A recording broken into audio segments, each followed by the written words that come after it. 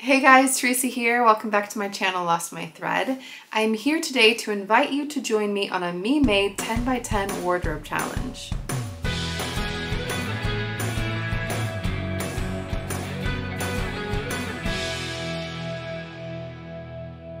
Earlier in the year, I made a video talking about 24 things I wanted to do in 2024. I will pop a link to it up here and down below.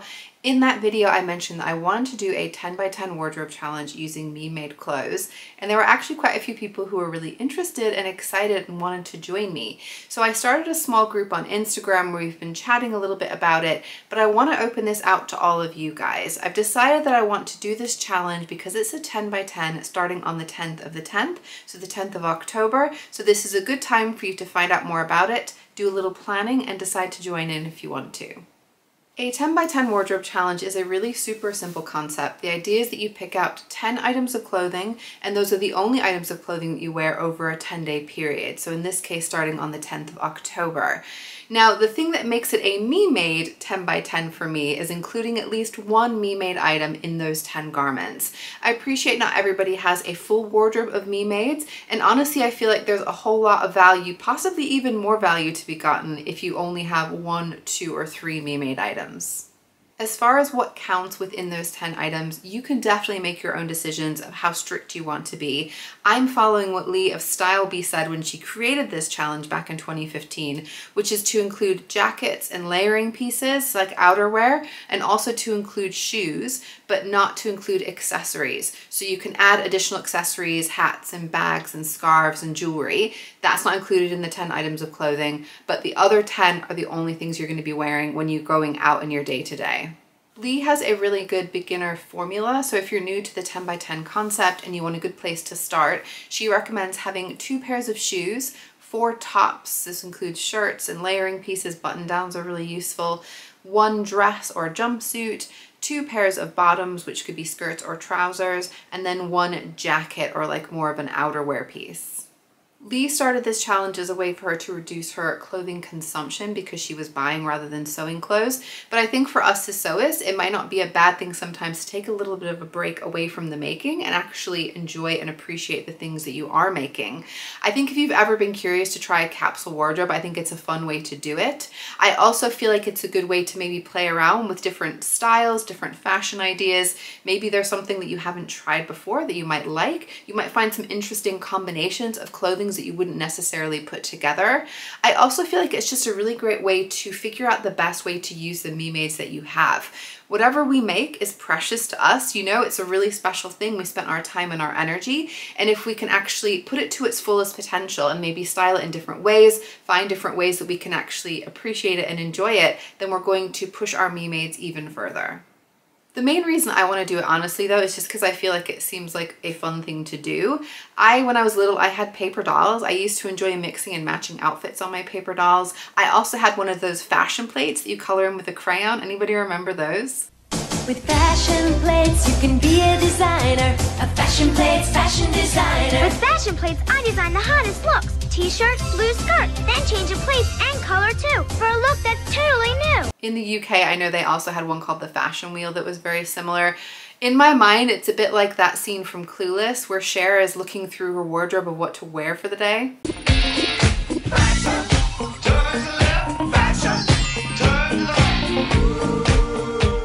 To me, I feel like planning and playing around with the different 10 by 10 options is probably more fun than the actual process itself. And I have had a ton of fun just thinking about different outfit combinations and how I can mix and match things together.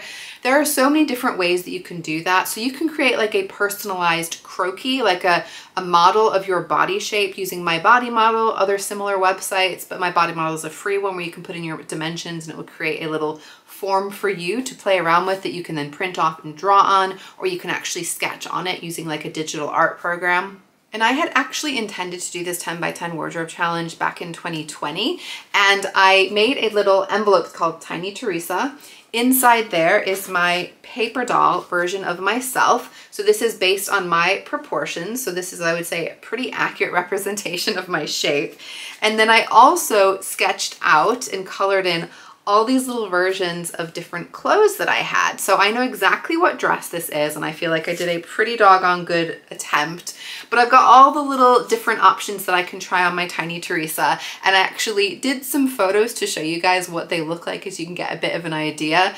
So that's just another way that you can do it. But the thing that I did this time around when I was trying to do a bit of planning is I actually took photos of a load of my clothes. So I hung them up on hangers, and then I took photos against the wardrobe door. And then I went into a website, an app called Canva. I use Canva a lot for like my thumbnails and things like that.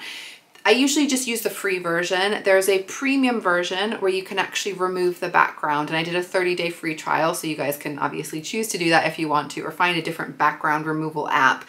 But I basically thought it would be fun to have like just the simple little cutouts, which would be very much like the kind of Cher from Clueless, and I could piece those things together and see how they play against each other as a part of my planning. It was really fun, and I've put together a couple of options. So I basically put together two 10 by 10 outfit combinations, or 10 by 10 clothing combinations, played around with 10 different options to give you a bit of an idea of how this concept works.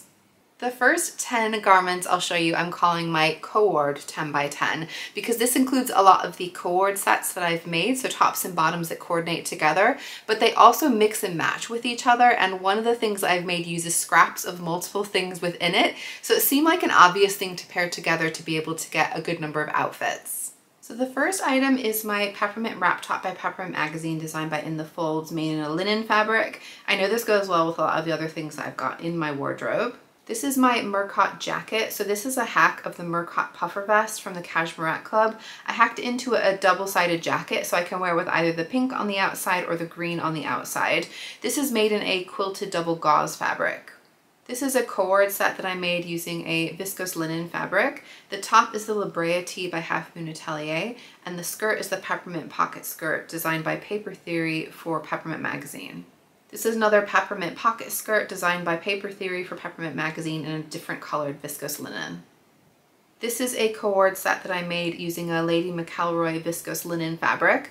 The top is the Gilbert top by Helen's Closet, and the pants are the Pomona pants by Anna Allen. I also included this Valdivia sweater by Lisa Threads. This is in a Canadian rib knit fabric. It's actually quite a nice warm sweatshirt. This is another La Brea tee by Half Moon Atelier. This is used using all viscose linen scraps, and it's all from other projects that I've included in this 10 garment collection. And these are my tried and true light gray trainers that go with pretty much everything. I wear these so often, and I decided this was the only item of footwear that I needed for this particular 10 garment collection. So let's look at the outfit combinations. So pairing the pink and the blue together, I feel like are a really nice punch of color, and I feel like wearing this jacket over the top with the green on the outside just adds a little bit of an extra dimension. And wearing these two together is really fun because the top is made with scraps from the bottoms, and when I tuck it in and pull it out a little bit, it definitely has that faux jumpsuit vibe, but you can see that it's clearly not just exactly matchy-matchy, it's just a little bit more interesting for having the other fabrics on there. Clearly you can see that I enjoy this combination together. I have worn this combination together, and I feel like it's good to have something if it's a little bit chilly. I feel like that Murcott jacket would work really well, and I really do love all those bold colors together. I always love pink and green together, especially this really punchy, juicy pink. It's very watermelon to me, and I love the combo. I also feel like this sweater over the top, being this kind of like oversized loose sweater, it completely changes the look. It basically could be an outfit in and of itself, but I feel like it's just cool as an extra layering piece, and it looks like I'm wearing something completely different and much more relaxed and cool. Clearly I love this combination. I have worn this combination many times. I feel like it works really well. There are also scraps of this skirt around the neckline and the armhole of this top. So again, it works really well as a combination. I think it's really fun to wear it there as like a little kind of secret nod to using the scraps. And another version of the Valdivia sweater over the top. I like that these colors are a bit more similar, so it's a bit more of a muted palette. Again, as you can see, using the scraps from this skirt in the top means that these two are going to work really well together. They look like a bit of a faux dress, and I think they're a really cute combo. Now this is something that's a bit different for me that I'd be really curious to try. Again, I really like the pink and green together. That in and of itself is great, but I would actually really like to try this with the Gilbert top over the top as a layer. So it unbuttoned just over the top is like a cool extra element. I feel like that would really work. This is a combination that I really need to try. I don't know why I've not worn this Gilbert shirt with this pocket skirt before. I've worn it with the green version, which works really well. So style-wise, I know that it works. But I feel like the pink would be even better because it would bring out the pink of the shirt. And I think this is one that would work really well with the green version outside of the jacket there. I feel like it would just add a little bit extra color. This is a combination that I have worn a lot, so I do often wear this cord set together, very much like a faux jumpsuit, seeker pajamas, 100%. So comfortable, but looks together. But I also really love it with this sweater over the top. It is very cool and relaxed. This is my ultimate airplane outfit. So in those 10 garments, I did only include one pair of shoes because I felt like it would work with all of the outfits, but that's not always going to be the case. I felt like those outfits in general were very kind of spring summer color palette, and I wanted to play around with something that felt a little bit more autumnal. You cannot go wrong with having a basic tee in a 10 by 10 wardrobe challenge. They are really useful. And so I wanted to go with the Concord tee by Cashmerette in this really beautiful, rich orange cotton jersey. I also really wanted to include the top that I'm wearing today. This is the Anthea blouse by Anna Allen in a really beautiful strawberry print viscose linen. A button-up shirt is also incredibly useful in a 10 by 10 challenge because you can wear it in so many different ways. This is the Olia shirt by Paper Theory. It's made in a really beautiful woven striped cotton fabric. It's a lightweight fabric. It's got like raspberry and teal stripes. I feel like the photo of me in it is maybe a little bit closer to what it looks like in real life, but it's very changeable whether it looks more teal or more raspberry depending on the light. And these are my bootcut jute jeans by Closet Core Patterns. These are made in a stretch needle cord fabric, very 70s style, very high-waisted. Again, I feel like sometimes these look a little bit more green or a little bit more brown depending on the light or depending what you pair with them. This is another one of my scrappy makes. So this is using all different corduroy scraps, including the jute jeans that I just showed you. This is the West End jacket designed by Cami Made Patterns for Peppermint Magazine. I hacked this, added a lot of additional style lines to be able to use different fabrics. I haven't actually included a ton of the fabrics in this collection that are from this jacket, but it's definitely a way that I know that I can pair it with other things in my wardrobe.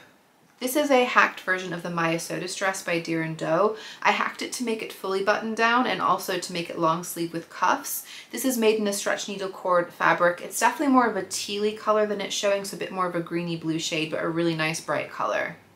This is the Marlowe sweater by True Bias. This is a grandfather style cardigan with a drop sleeve. It definitely works well with a big full sleeve as a layer over the top. I feel like the color works well with the other things. This is a really unusual fabric where it's a rib knit on the outside of the fabric and then it's more just like a cotton jersey on the inside. It's a really unique fabric I got from Guthrie & Ghani. It's quite warm as well. And these are my bell-bottom version of the jute jeans by Closet Core Patterns. As you can see, there's a nice big full bell at the bottom. This one is full on 70s, and this is a stretch cotton twill fabric. And I had to include my everyday trainers because I know I wear these all the time and they work well with so many of these outfits. I also wanted to include a pair of boots just to make things a little bit more autumnal feeling and give them a bit more of an edge. So this is very much a comfortable casual look with the t-shirt and the corduroys with the trainers, and the Marlowe cardigan would be a really nice layer over the top if needed and just bring another little color dimension.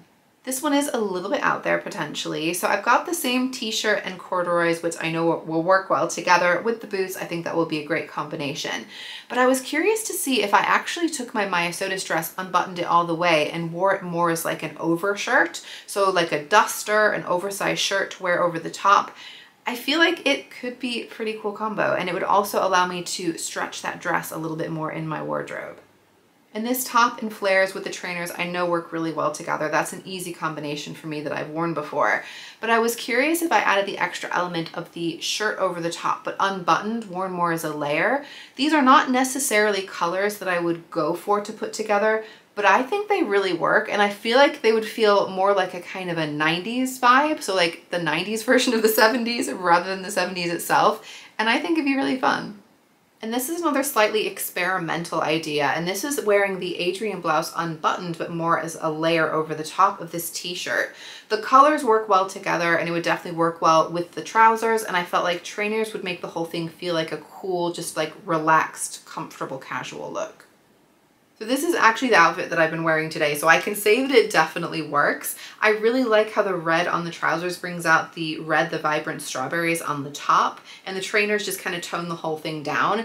I will say I also have worn this with the Marlowe sweater, and I wasn't sure if the color would be a little bit too much red, but it actually works really well. I think this would also work really well with that same cardigan shirt combo, but actually layered over the corduroys with boots. I also really love wearing this shirt partly buttoned up and then tied at the front. It creates like a crop top look, and if I roll up the sleeves, I feel like that's a really great look in general. It works well with these higher waisted corduroys. With the trainers, it's a very relaxed feel, and I feel like that slouchy cardigan over the top would just be like chef's kiss. And if I'm thinking about a long walk, walking through the crunchy leaves, definitely this shirt buttoned up with the corduroys and the boots, this jacket over the top definitely gives that vibe. And the red of the pants would really bring out the more pink color in the top, either just buttoned up or buttoned and then tied at the front with more of that cropped look. I definitely think this jacket over the top as well would be really fun to bring all those colors together. For sure, I know that this dress works really well with tights and boots. I'm wearing it with black ones in the photos, but equally it would work great with some brown ones. I hope that gives you a good idea of how you can take 10 garments and stretch that out over a 10-day period. I feel like the limitations really do stretch your creativity, and for myself, it was interesting and fun to play around with some unique style options. The obvious way that you can also think about different combinations is to try on clothes and do a little bit of like playing dress up in your own wardrobe.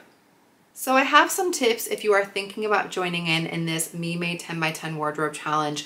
The number one thing I think it's really important is to look at the weather forecast. Now, obviously the weather can change, so it's probably useful to include items that are maybe a little bit warmer and a little bit cooler depending on what you get on the day to day. But at least if you can look at the forecast, you get a little bit of an idea. I think you also need to think about what you're going to be doing over those 10 days. So are you going to be working? Are you going to be going out in the evenings? Are you going to be just relaxing at home? And pick clothes that are going to suit what you need them for. In general, I think it's a good idea to start with some of the basic items that you know you wear really frequently that do pair well with other items in your wardrobe. Start with those as your kind of staples and build it from there.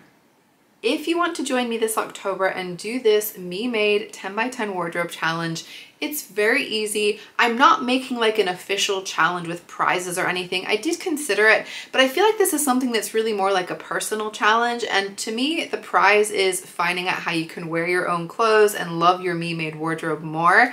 So all you need to do is to pick out 10 items from your wardrobe, including at least one Me Made item. And then starting on the 10th of October, wear those 10 items of clothing together as 10 different outfit combinations. If you want to share what you're doing and let me and other people in the community see, please use the hashtag Me Made 10 by 10. I also do have an Instagram group if you are interested in joining in and you maybe don't want to post on your feed or in your stories, but you want to share with other people who are taking part. Send me a DM over on Instagram. I lost my thread over there as well. I can invite you into my group so that way on the 10th of October, when we're ready to go, we can all start sharing what we're making. I think leading up to the 10th of October, it would be fun for us to also plan what we're experimenting with, what different outfit combinations we think we're going to be using together, and we can cheer each other on as a small community. If you do share on Instagram, like I said, please use the hashtag MeMade10by10 and tag me so that I'm sure that I can see it. If you do not go into the post and actually tag me, I don't always get to see those things, and I would love to see if you guys are joining in. I'm going to be sharing a video at the end of the 10 by 10 challenge just to talk a little bit about what the process was like for me, what outfit combinations I finally went with, and if I'd be curious to try doing a 10 by 10 again. If you have done a 10 by 10 wardrobe challenge before, I would love to get your hints and tips down in the comments down below. Recently, Sarah of Naughty Gnome Crafts put up her own video of a Me Made 10 by 10, which I will put up here and down below if you want to check hers out. What I love about this is we are all going to have our own unique styles and our own choices, and that means that all of our 10 by 10s are going to be really special to us. I would love if you guys do join in. If you enjoyed today's video, if you are curious to try it, please do give me a thumbs up. Make sure you're subscribed to my channel if you want to hear how this challenge went, if you want to see other videos, and I'll see you guys very soon. Bye!